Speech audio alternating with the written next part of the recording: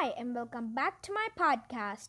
This is another episode of the series Mahābhārata, Chapter 8, Ekalavya's Sacrifice.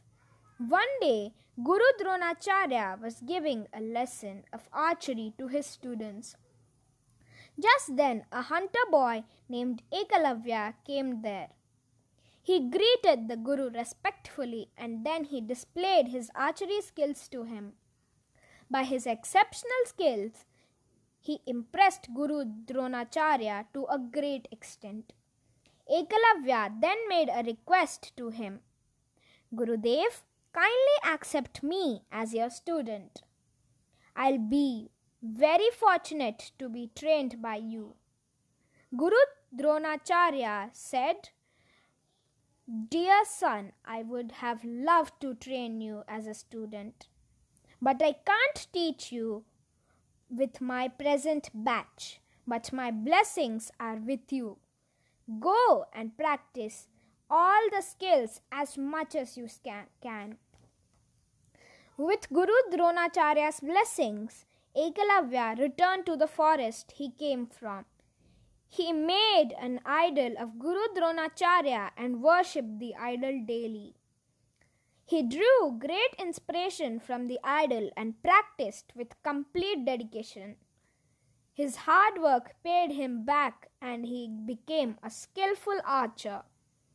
One day, the Pāṇḍavas and the Kauravas, practicing their skills in the forest, they had a dog along with them. Suddenly, the dog ran away into the deep forest and reached the spot where Ekalavya was practicing.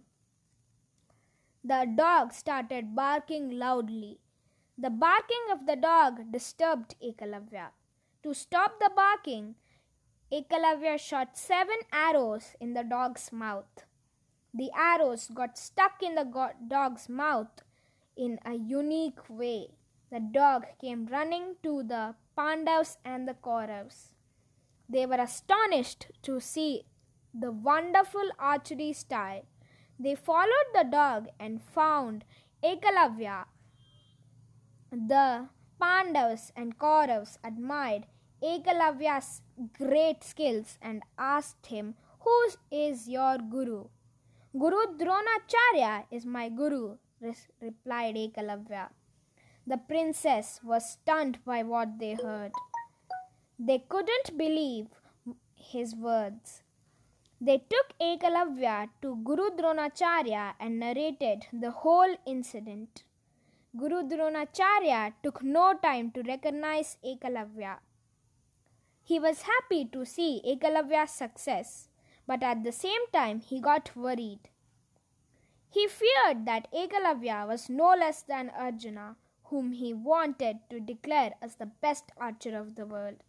Ekalavya fell in Guru Dronacharya's feet and said, Gurudev, I've acquired these skills only because of your blessings and good wishes.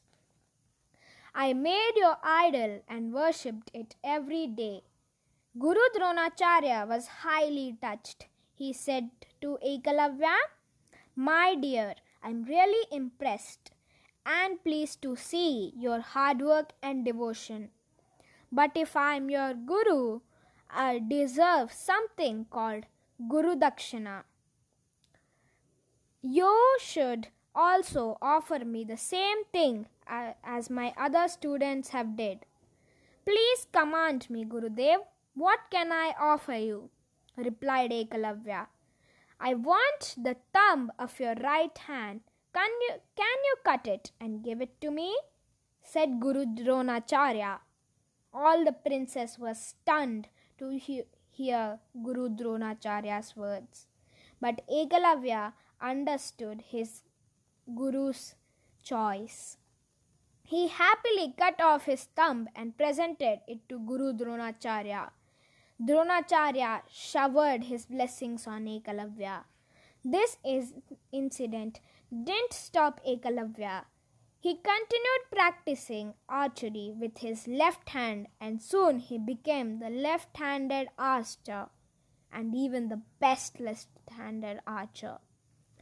Ekalavya's devotion towards his guru and his hard work made him a memorable character in the Indian mythology.